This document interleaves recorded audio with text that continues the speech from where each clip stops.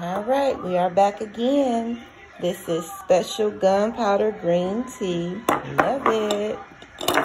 Mullein. I make a lot of tinctures with that for pain.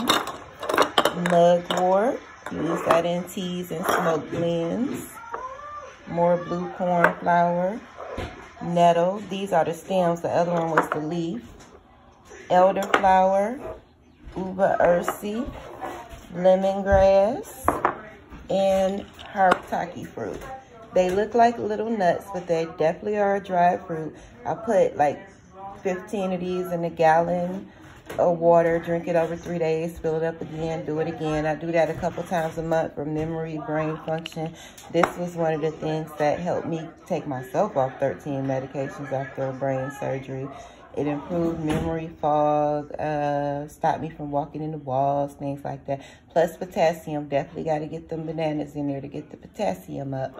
But be back.